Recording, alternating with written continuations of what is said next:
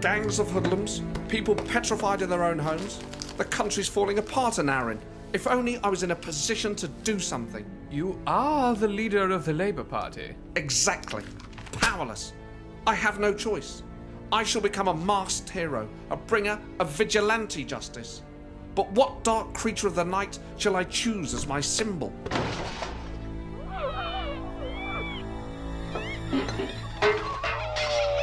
That's it. The fox. The garbage-eating pest that strikes fear into the heart of every Tory. I'd better check with the NEC that foxes are kosher. Give me the purse or I'll kick out your Invisaligns. Piss off! This party is over. I am Foxman, and I'm here to clean up these streets. Masked vigilante, eh? I'm not afraid of you. Nor should you be. I'm here to find a pragmatic solution which brings all sides together around a shared outcome. A shared outcome? He's trying to kill me! I understand the strength of feeling on this issue, which is why I'm proposing a royal commission. It's time to skin the fox. What? Do you have a super weapon? No, it's something far more powerful. The Crime and Courts Act 2013. It gives judges at Crown, District and Magistrate level the power to defer sentencing in lieu of restorative justice. He's asleep. You're a genius, Badger lad. It's Foxman. Yeah, whatever. Safely back in the foxhole. The future looks bright for Foxman. And I, Anirin, your faithful butler, will be right there with you. Only if approved by the Butler Union, pursuant to overtime limits under the Working Time Directive.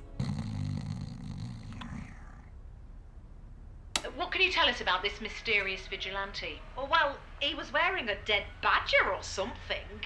It smelled of rotting flesh. What a shame. Foxman is just another pervert with a dead animal fetish. More media smears. Oh God, am I turning into Corbyn? Another successful night for Foxman. I resolved a potentially deadly dispute between two neighbours by helping them correctly interpret a Section 106 planning obligation. Someone appreciates your work, sir. You've received an anonymous gift. Rubbish! Trash! Half-eaten leftovers! Someone knows how to spoil the fox. Homemade jam, and it's got a lovely sheen. Wait, sir. It might be a trap. It's not jam. It's the one substance that can destroy Foxman. Corbynite.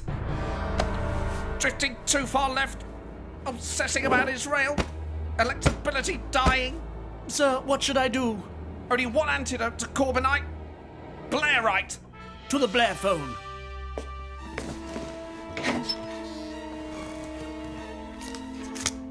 People forget how popular these were. A new dawn has broken, has it not?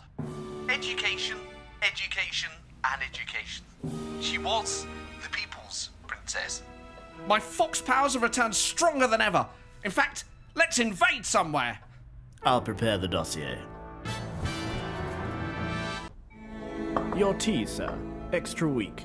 A quiet night? No, Anirin. With the heightened senses of the fox, I smell trouble. Or possibly some spoiled cat food. Either way, Foxman is on the prowl. I'll brush up the foxtail. The Batman watches over Gotham from the Bat's high perch. I shall guard London from the Fox's lair.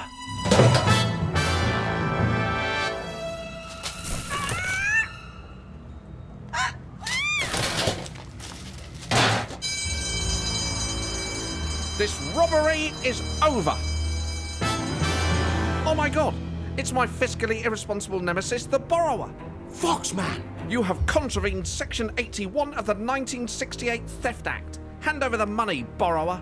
That's exactly what I'm gonna do. Hand it out for the next furlough.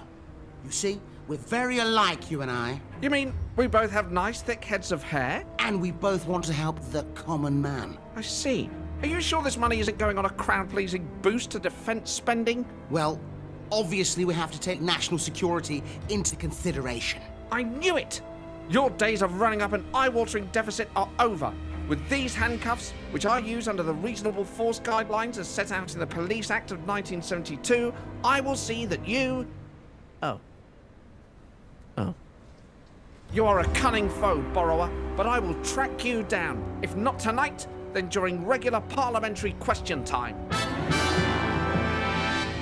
Foxman is bold, but he reckons without his true enemy, the joke.